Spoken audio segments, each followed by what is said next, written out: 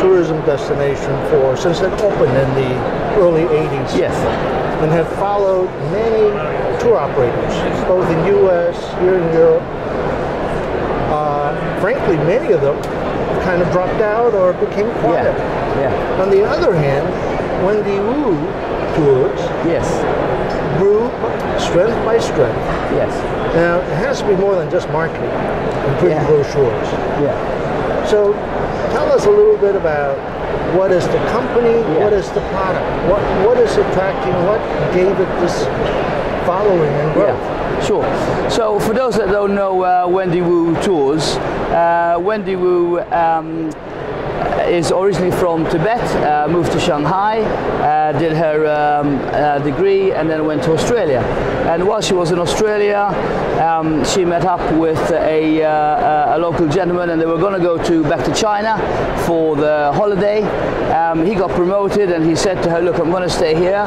And she said, that's okay, but in true Wendy Wu style, she said, well, I'm going to use your ticket. So what she did is she put an advert in the paper and saying, look, I speak Mandarin fluently. If you want to travel to China with me, I'll be your guide for free.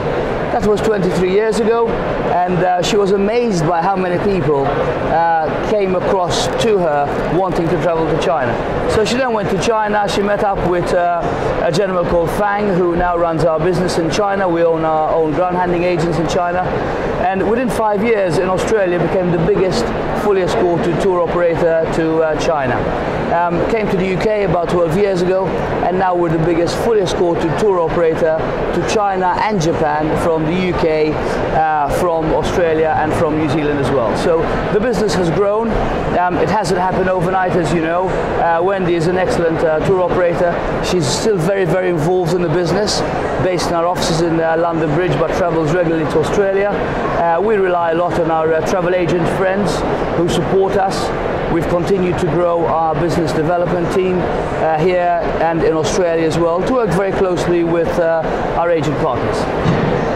Anything peculiar, particular, unique about the tour product? Yes, so probably about 80% of what we sell is fully inclusive. So we tend to operate in countries where it's very hard for our mutual customers to do things themselves. So for example, in China hardly anybody speaks English, so what we provide is a handheld service. You arrive at the airport, an international guide picks you up and looks after you from start to finish.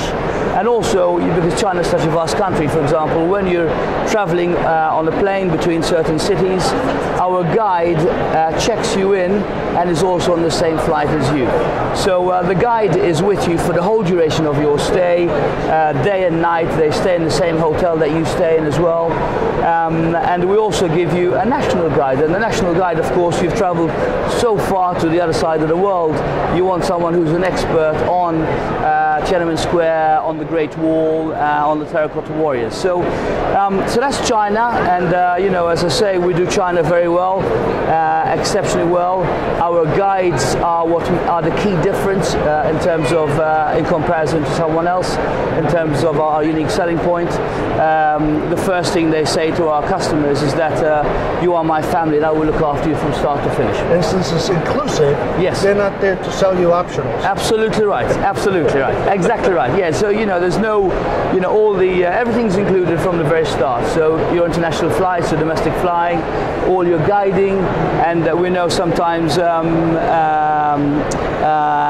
you know, sort of queuing up in China because of the size of the population, and the Chinese market is growing, and the Chinese want to see their own countries. So in certain areas, for example, like Jiuzhaigou, you get 5 million visitors a year. You don't want to turn up and queue up for a day and a half to get a ticket. Your guide would have already organized your tickets for you.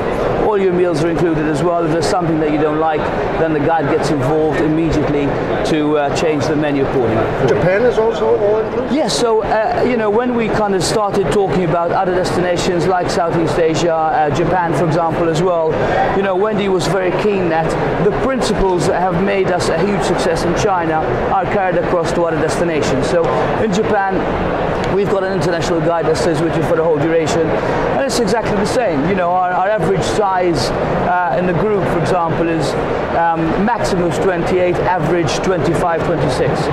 And our customers will travel from the UK, from the Australia market, and from New Zealand as well, yeah. Now, in Japan, the food for lunch, dinner, how often is it at the hotel versus local restaurants? Yeah, it's mostly in local restaurants. I mean, I've just returned from Japan a couple of weeks ago. Managed to get out before the typhoon. Fortunately, just about. It's a wonderful country, a wonderful destination. Very different from any other destination, but the food is kind of is local Japanese. You've got those immersive experiences. So in May and September, for example, we get you to see sumo wrestling. You've got tea ceremonies. You see the geishas. So it's a truly immersive tour. We've got a tour called Japan Uncovered, which is our most popular tour, and that covers most of what you need to see in Japan if your plan is only to visit once for the first time. Yeah. Anything new planned for next year? Yeah, so we've got some exciting tours. We have 6 tours to Latin America. So we started testing the waters with Latin America about 2 or 3 years ago with our direct customers, first and foremost. A customer said to us, look, I've traveled to China, I've been to Japan, I've been to Southeast Asia with you, I now want to go to another part of the world, what can you do for us? So we put a tour called Ultimate South America, and we put it on the market, it's sold. We put another tour, is sold, another tour is sold. So now we've developed 6 tours in South America, which is selling well. TaylorMade is also growing, whereby customers want a bespoke tour, so we can do that for them as well. And one of the most exciting pieces of news is that we have launched our new ship on the Victoria Mekong. So our ship, which is on the water, the maiden voyage is on the 11th of December. Where is it? It's on the Victoria Mekong in Vietnam. Right. And sails between Vietnam and Cambodia. And the uniqueness about the ship is probably threefold. Firstly, it sails from a quieter part of the Mekong called Can Tho, as opposed to Mai Tho, where most of the ships sail. It's a 35 cabin 4-star deluxe ship with balconies and private facilities. The average cabin size is 25 meters squared in comparison to 16 meters squared on a normal river cruise. And now we've got 2 VIP cabins at the back. It's an inclusive tour, and it's one of the cleanest, if not the cleanest, ships on the Mekong. So no use of plastic. The water, for example, is before it goes back into the river, it's almost good enough to drink. I wouldn't recommend it, but it cleanses the water before it goes back in. The ship sails at a particular cruising speed, which makes it eco-friendly. And as I say, because it sails on a quieter part of the Mekong, then what you're having is more immersive experiences when you stop on and do the excursions. So the cruise itself is 5 days, 4 nights between Vietnam and Cambodia, and then downstream a bit quicker, 4 days, 3 nights sailing between Cambodia and Vietnam.